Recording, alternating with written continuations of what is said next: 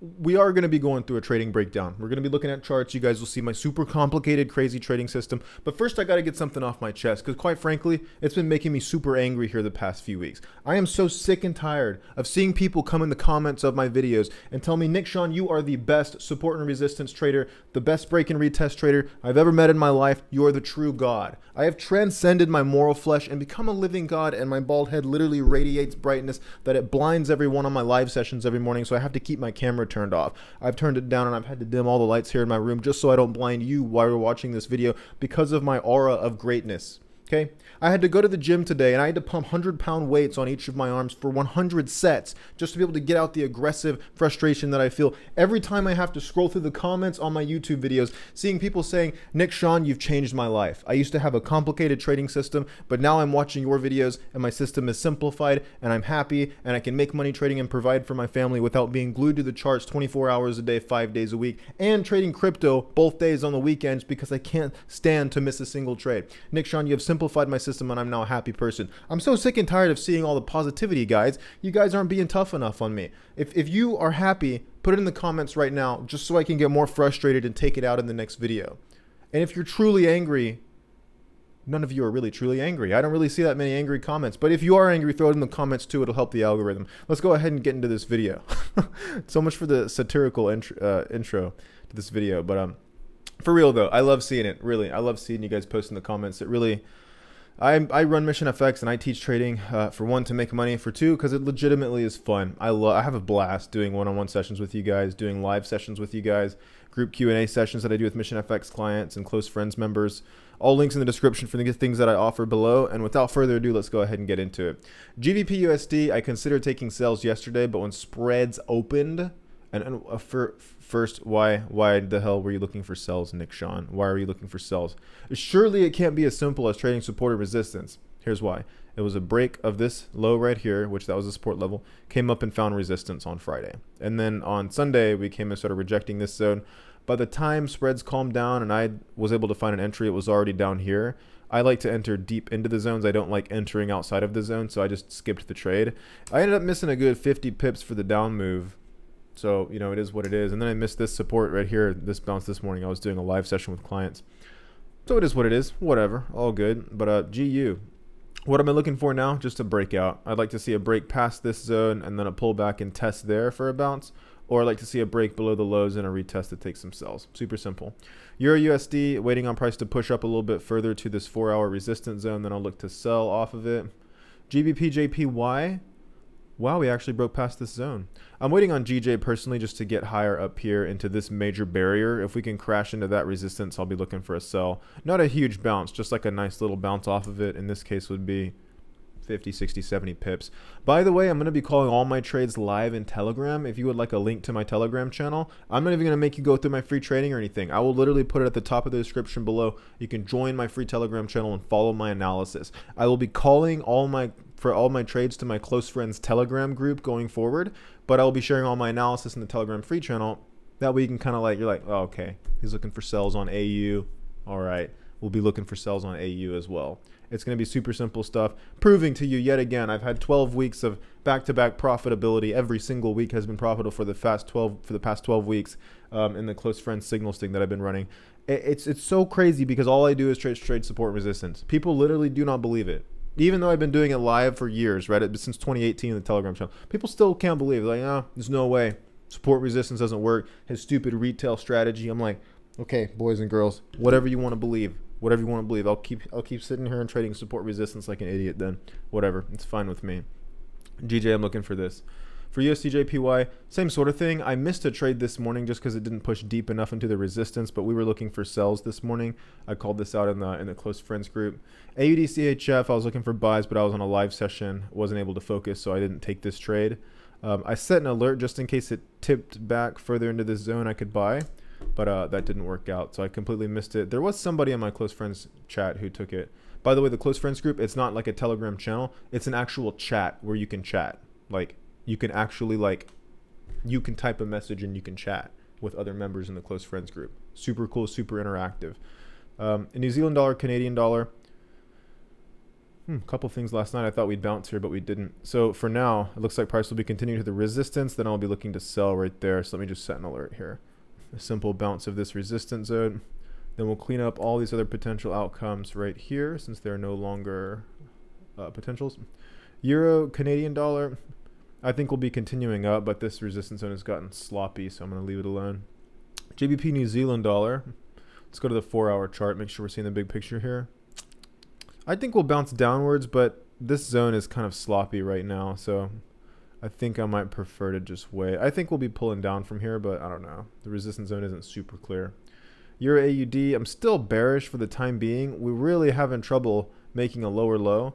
Price has tried like 4 times actually. 1, 2, 3, 4 times. It still has failed. I'm going to set an alert just above the highs in case we break. If we break above the highs, it's a very simple trade. Just wait for it to come back and retest and look to get into a buy if it rejects. And if that doesn't occur, I'm still kind of hell-bent on this bias of like crashing below this support and then continuing to make lower lows. It's technically a good place to sell right now, but I'm scared because we've had the opportunity to go down multiple times and have not. So that makes me kind of sketched out. Euro GBP, break and retest here at the daily zone. Just waiting on a retest, then my alert will go off. I'll be able to enter a trade. GBP CHF, maybe a sell at the resistance, but this resistance zone has gotten kind of sloppy, so I don't know if I'm going to take that. We've already tested 1, 2 times, so I don't know. USD Canadian dollar, break and retest here of this daily resistance level, just waiting on price to pull back to it. I'll go ahead and set an alert here right now, pretty deep into the zone, so that way if it gets there, it'll alert me. We can take some buys. AUD USD. Zone's kind of getting kind of hairy.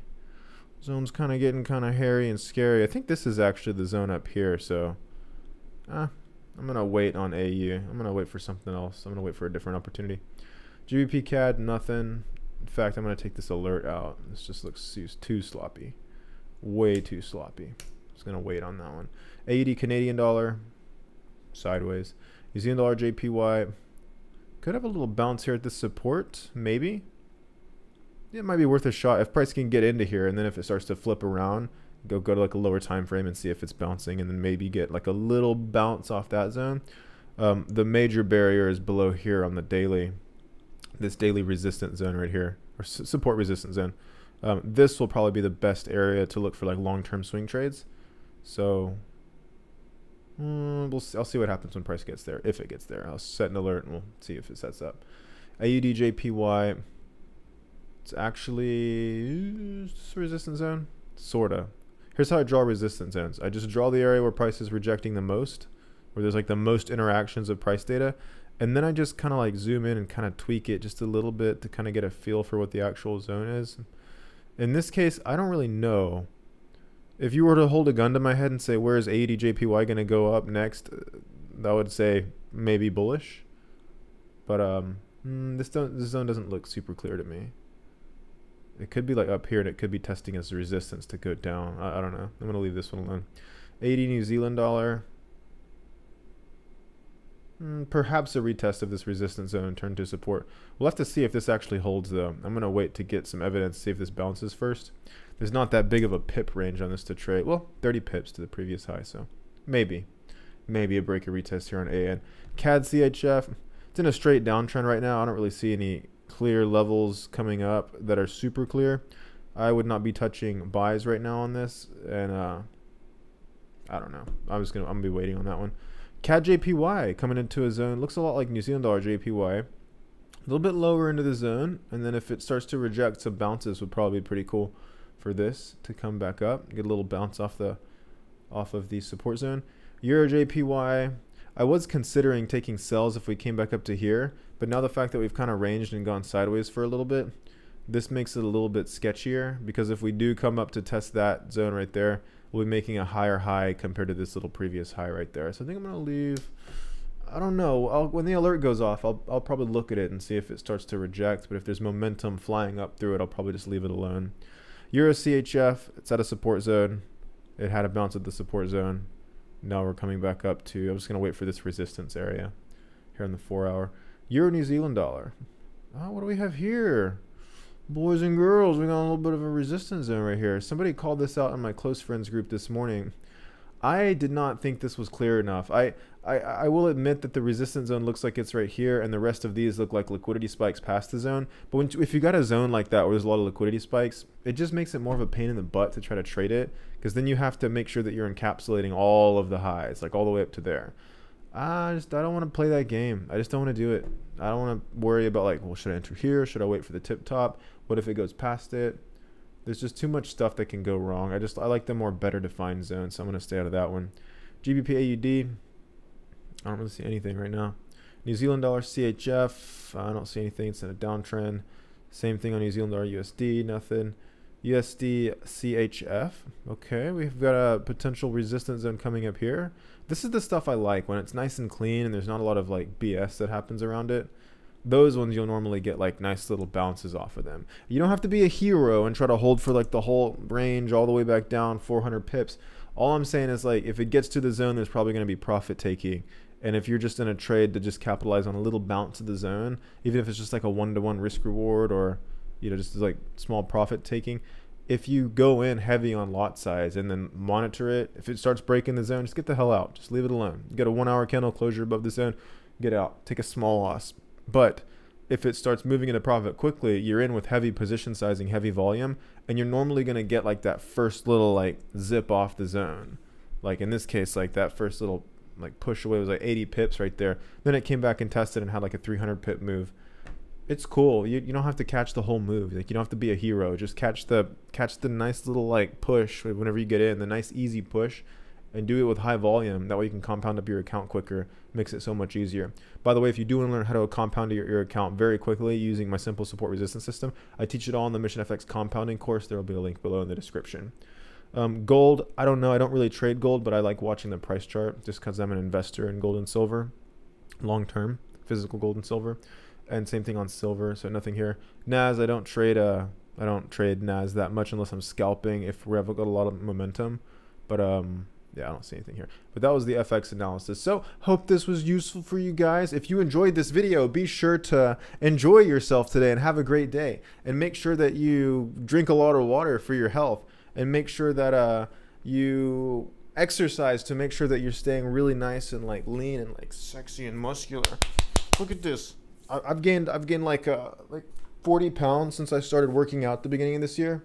I've been working hard. I've been aggressively pursuing it since I switched up my diet. It's been like 9 months. I'm feeling really good. I've never felt better. I'm happy. I'm excited. I'm loving life. I'm killing it in trading. I'm loving working with my clients. Things have just been so good. You should join us. Hopefully I'll see you in Mission FX. Click the links in the description below. Check out some stuff at Mission FX. Give me your money. Join Mission FX. And let's make some money trading. Cheers, everyone. Bye.